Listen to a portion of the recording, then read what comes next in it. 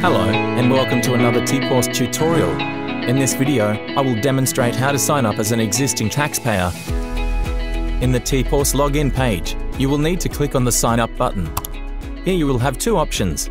Select Existing Taxpayer, then click either Taxpayer or Tax Agent from the drop-down.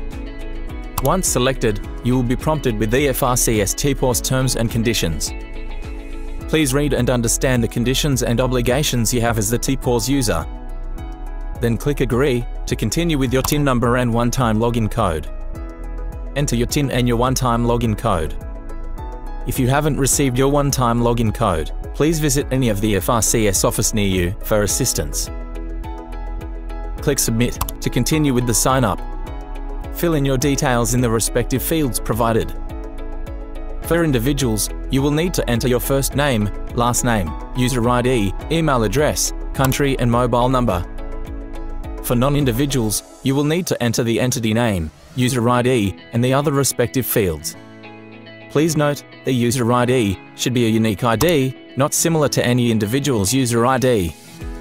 If you're unsure with what information to enter, you can always click on the question mark for instructions.